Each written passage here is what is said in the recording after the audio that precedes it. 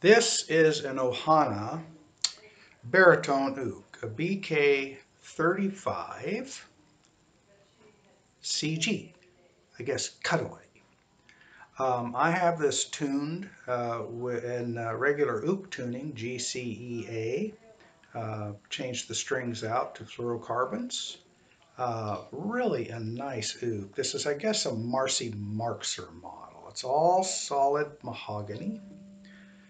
Very, very nice fit and finish. I'm really impressed with Ohana. I had their 5-string, and then I got a Ukulele, which cost like 5 times the money, and I'm not sad about the Ukulele. I kind of wish I'd have kept the Ohana.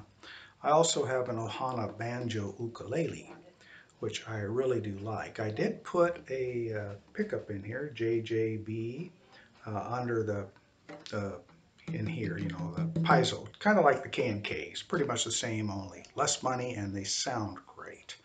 I've used those in several guitars. I have them in my Collings, I have them in my Martin. Can't say enough good about them for the money. Anyway, this is, so if you're a guitar player and you need a little more finger room, a baritone is a good way to go because you got a whole lot more space, you know, here, you know,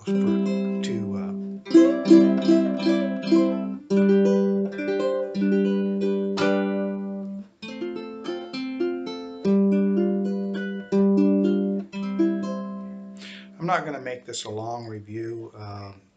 If you're looking for a nice baritone, I highly recommend this.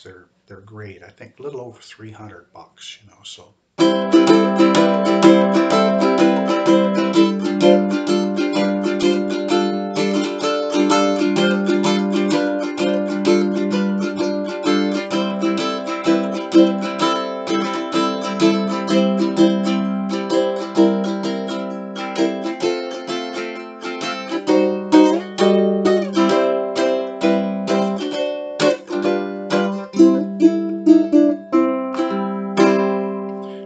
Nice sound. I like it a lot.